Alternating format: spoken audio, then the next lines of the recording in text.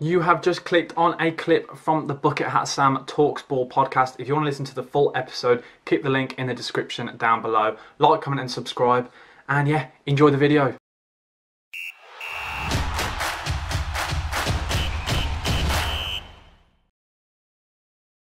I think we're 14 games in the championship. I think.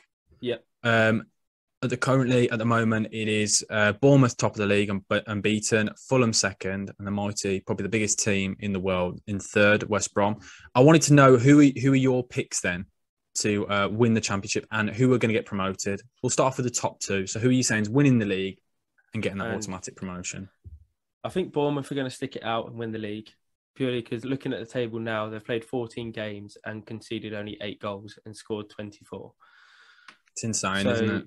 Yeah, so they've got good defence and they're firing on all cylinders up front, and they haven't lost a game yet, winning 10 and only drawn 4.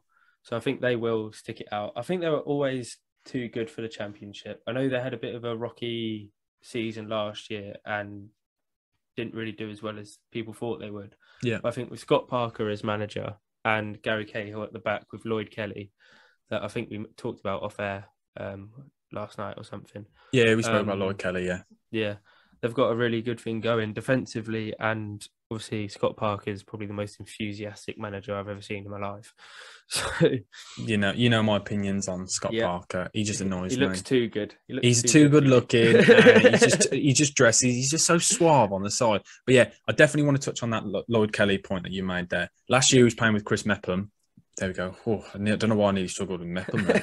Jeez, what is going on? I'm losing it. But the two of them last season were a bit iffy. But Lloyd Kelly has converted left back and he's gone into a centre back. He's not the tallest, but what he's got next to him, Gary Cahill, is somebody who's going to literally constantly be in his ear. And we're seeing this little player that Lloyd Kelly could have been. He's 24 years old. He was tipped to be the next best thing. I'm pretty sure Bournemouth spent around 8 to 12 million on him at the time for a left back in the Championship. That's a lot of money, and he never really hit the heights. Bristol City. Yeah, never really hit the heights that we all expected. But I do agree with you. I think it pains me to say it, and I'm saying it through grit my teeth. I do think, but I agree with you. I think, do you know what? We'll agree on that. Bournemouth will win the league. I think it is early, very early to call, and we'll probably get this massively wrong. Now we've said it, and we've both agreed on something. But I agree with you. Bournemouth then are going to win the league. Who do you think are going to get the automatics then? Ooh, well, so it's obviously between Fulham and West Brom, and I'm probably going to be kicked off the show, but I'm going to say Fulham. Yeah, it was a really good episode, mate. I will speak to you next week. Oh. Go on then, tell me why.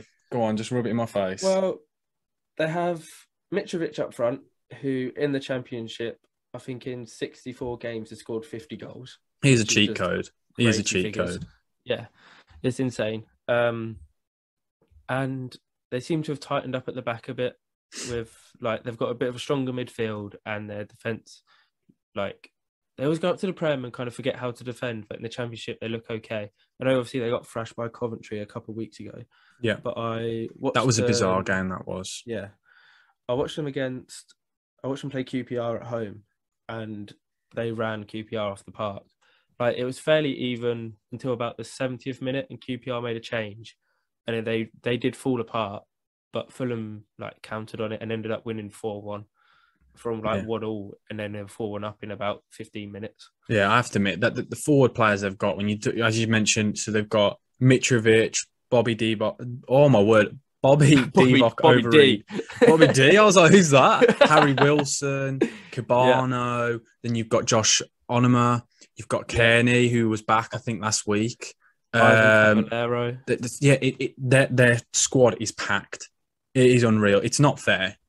It is not fair. And it hurts.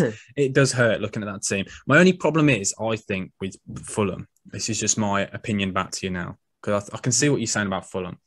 I'm still not convinced by Marco Silva. I've said it for a few years. This is one of the things I always say when I'm in the pub with my mates and we discuss this. I still don't understand how Marco Silva keeps getting these jobs. He hasn't actually ever done anything consistent across a full season. When he was at Watford, he had moments where they looked unreal and then they'd fall off. Everton, it was inconsistent every week. Yeah. Fulham, when you look at that squad, I know they're sat in second, and you can't really moan at what they're doing. I'd still say that they should be winning more. They've lost 3 games. When you look at Bournemouth above them, unbeaten. West Brom have lost 2. You wouldn't have said before that Fulham would be the side that would lose the most out of them 3. I know it's only 1 more, and I might be looking at it too deeply, but I genuinely still don't think he is the right man to take a team somewhere. It's very attacking, and he seems to be all out attack, and you can see it with the starting 11s that he plays. And I don't think he respects other sides, and I think that was what happened against Coventry. It was, we have got the better squad. We'll play our attacking style of play and we will beat you. Mm-hmm. And they do occasionally get picked off. Hasn't happened enough this season, but I think across the course of the season, I believe with that and the fact that, I know this is never really a massive problem, and this might sound ridiculous, but I don't know if his squad is too packed to keep the amount of players that he's got in that squad who are big egos, Premier League players there. To keep all of them happy.